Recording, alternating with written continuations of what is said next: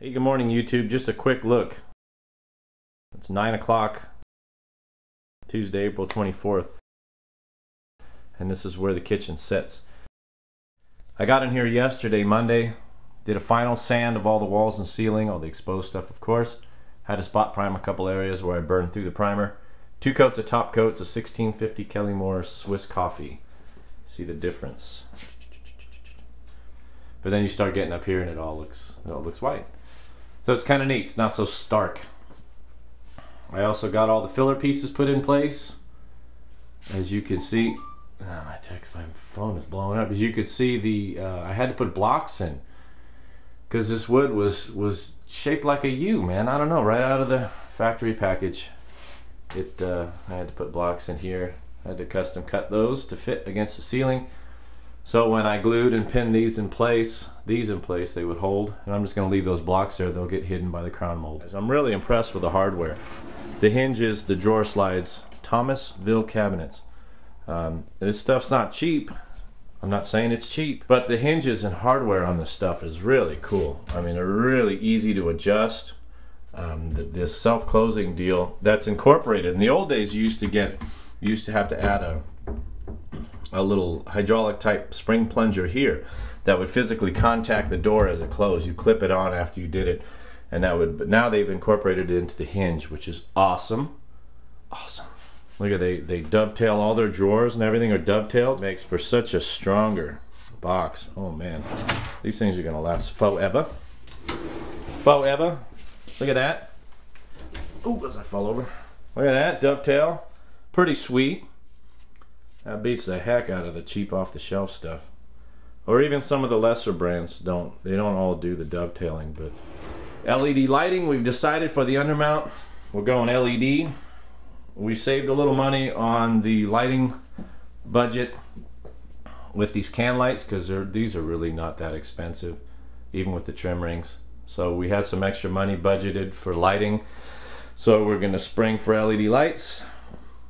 And that actually still will keep us below our budget on that. So that's good. It's always nice to come out under budget on a job. Pretty cool. Pretty cool. See what happens. The guys should be here in about a half hour. I gotta check my messages. I've got 3 text messages already since I started this video. I'll be right back.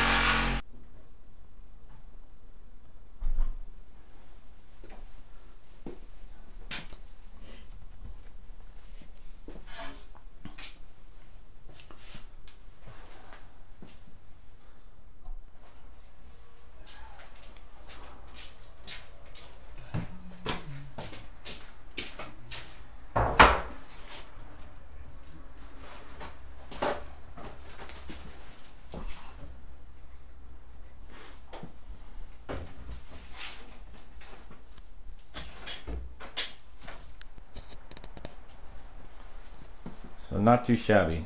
I just wiped everything down with a damp cloth.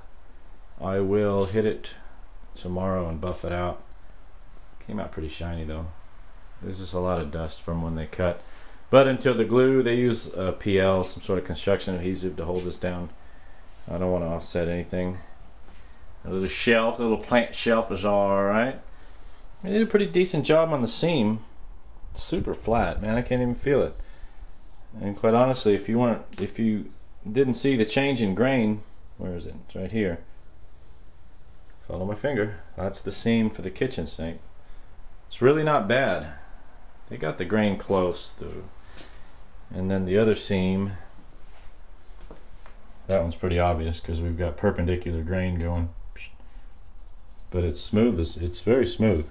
We did a real nice job at lining things up. Pretty cool. So the plan for tomorrow is to get this window trimmed out and the sill for the window done, get this door replaced, and get this trim done so I can lay out the backsplash. Now that I have a good feel of the colors in this environment and in this lighting, I'm going to have to figure out how I'm going to do this. This is sticking out 3/4 of an inch, so I figure about a 1/2 inch or so. It'll still stick out a little bit unless I get really thick, but I don't really want to get that thick here. And I don't have a lot of room between here and here. So I don't know yet. I've got measurements. I'm going to go to lumberyard tomorrow. I'm going to stare at all the flat stock they have and see what strikes me. Hopefully it won't be a forklift. So not too shabby of a Tuesday. Pretty productive.